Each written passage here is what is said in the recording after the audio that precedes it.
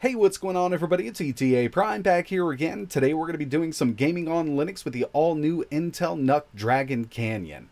Now this thing is a monster. I mean, this will basically run anything in Windows at 4K Ultra. I haven't run into any game that went under 60 FPS at 4K Ultra with it, and it really comes down to that CPU and GPU they're using in this unit. We've got an Alder Lake i9-12900, it's a non-K variant, and the GPU here is an RTX 3080. We've also got 32 gigabytes of DDR4 running at 3200 megahertz, and for a small form factor PC, this thing performs absolutely amazingly in Windows. Now, I've really wanted to install Linux on this, so that's exactly what I've done here. We're going to be running Manjaro Linux, which is based on Arch, and we're going to test out some of our favorite PC games using Steam Play, otherwise known as Proton, and I'm going to throw a couple emulators in here by the end, like PS3 and Original XBOPX. But before we jump into the testing, I do want to mention that this video is sponsored by Simply NUC. They were kind enough to send the Dragon Canyon, otherwise known as the NUC 12 Extreme, over for review, fully loaded. And I think the coolest part about this whole thing is they're actually giving one away that's basically an exact replica.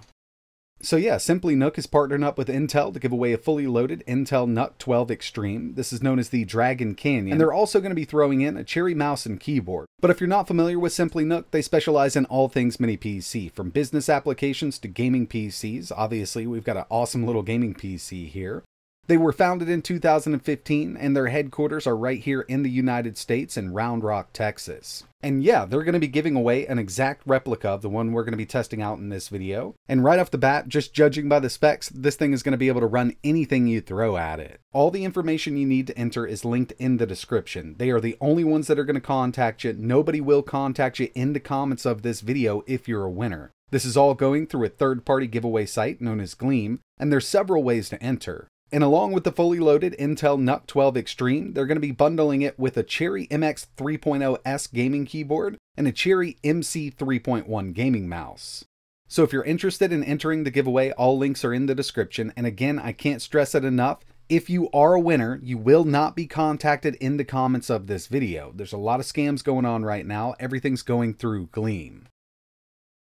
So setting this little PC up with Manjaro went really smooth. There was only one thing I really needed to enable, and that was the 3080, and we can do that from the system settings. I just needed to download the latest driver, get it all updated, and it's definitely working out well. There are some beta drivers that allow you to use RTX with this, but I'm sticking with the latest stable NVIDIA Linux driver here, and it's working out great. I've got DLSS working in Steam Play or Proton, and overall we're getting some really great gaming and emulation performance in Linux on this machine, and I kind of expected it to, given that we have that powerful Alder Lake i9 and an RTX 3080. So like I mentioned, DLSS is working on the system with the latest NVIDIA driver, but from the launch options, we do have to add this. I'll leave it in the description in case you want to test it out. And I didn't want to enable it system-wide. I'm just using it with games that I know support DLSS from the settings. Another application I utilize a lot while gaming on Linux is Go Overlay. This is just a graphical interface for Mango HUD, and it allows us to display all of our performance metrics on screen. It's kind of like Afterburner for Windows, but we do get a ton of information here, and through all of my testing, you will see this on screen. Right now, I've got the resolution of this system set to 1080, but I'm going to go ahead and take it to 4K because that's exactly what we're going to be testing with here. With that RTX 3080, I think it's totally possible to basically run anything at 4K, even though we're using Proton here. I only had it at 1080 because it's just a bit easier to see and I didn't want to do any scaling. So with all that out of the way, let's go ahead and jump right into some gameplay. We're going to start off light here with The Witcher 3. And here it is. Going into it, I didn't expect to get bad performance. I thought we'd be able to run this perfectly fine. We're actually getting an average of 83 FPS. We're at 4K Ultra. I've even got Hairworks on. As you can see, I've got Mango HUD running on the left-hand side. Gives us our GPU and CPU information, and at the very bottom you can see the screen's resolution, so we really are at 4K here. This game's going to run just fine.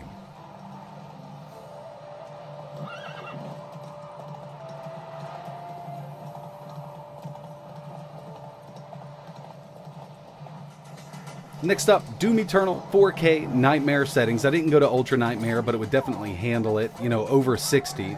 But right now, with it set up like this, we can get well over 100 FPS on average with this, and definitely plays really, really well. So far, I've just been filming this 4K BenQ monitor, but recently I picked up a new game capture card, which actually allows me to capture in 4K, so we're going to go ahead and plug everything in there, that way we can get a better look at these games. Next up, we've got God of War 4K Ultra with DLSS set to quality.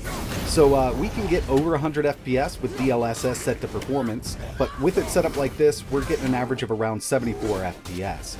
With no DLSS on, I actually did see it dip down to around 58 every once in a while, and that's why it's enabled here.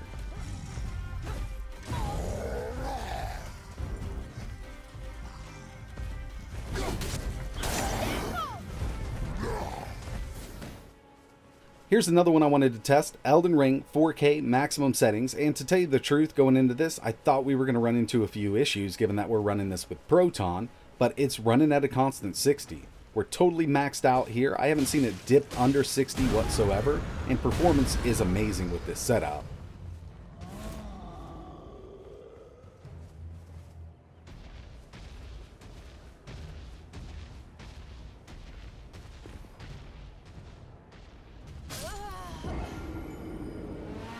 Here's Project Cars 2, 4K Ultra. I know it's a little older title, but this is one of my favorite racing games still to this day, and it looks really, really good at 4K Ultra.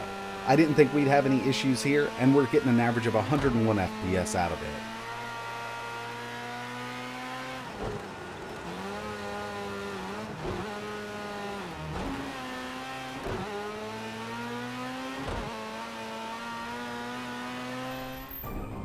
Injustice 2 is another one I always like to test with Linux, and we're totally maxed out at 4K. Every once in a while you'll see that frame counter, fluctuate between 59 and 60. I personally wouldn't worry about this. It's something you would never notice. The only reason I know it's doing it is because I have the frame counter on screen right now.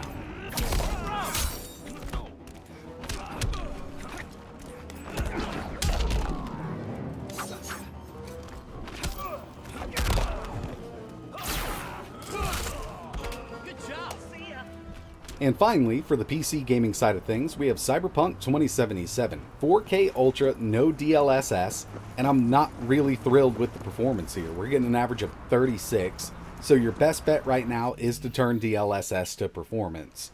Little disappointing, and I've tested this a lot on Linux, but it was always with an AMD GPU. And in my experience, this game does perform much better with AMD GPUs in Linux.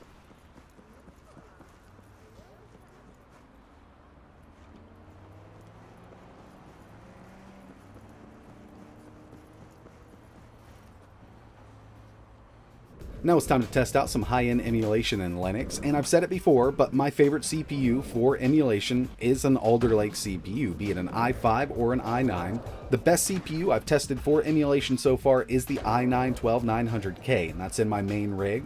Done a couple videos on it, and it will run anything at 4K. So going into it in Linux with this hardware, I figured we'd get great performance, and of course, here's PS3 using RPCS3, Skate 3, harder one to emulate, full speed at 60. And finally here, we've got some original Xbox using XEMU. We're at 2x res, and this is one of those games I always like to test with different CPUs. It's Sega GT 2002, and with this specific emulator, the only way I've been able to get it to run at full speed is on an Alder Lake CPU with an NVIDIA GPU. This just takes a lot out of your CPU, but this thing can definitely handle it. So in the end, the Intel NUC 12 Extreme does perform really well with Linux, as you saw in this video, whether you want to game with it or emulation. I will tell you that in Windows, I was getting better performance with all of the games that I tested, but that's kind of expected right now because we're using Proton and Steam Play, but it is coming really close. I mean, Linux gaming is getting really, really good. And to tell you the truth, I don't need 100 FPS in God of War. I could turn VSync on, and everything that I tested so far would run at 60 FPS, ultra settings, no problem at all. And with it set up like that, I could have a really great 4K experience in Linux on the Intel NUC 12 Extreme. But that's going to wrap it up for this one. Really appreciate you watching. If there's anything else you want to see running on this NUC, be it a different operating system, more emulators, games, let me know in the comments below. It'd also be really cool if you could hit that subscribe button and maybe turn notifications on if you're interested in videos like this. But that's going to wrap it up for this one. Like always, thanks for watching.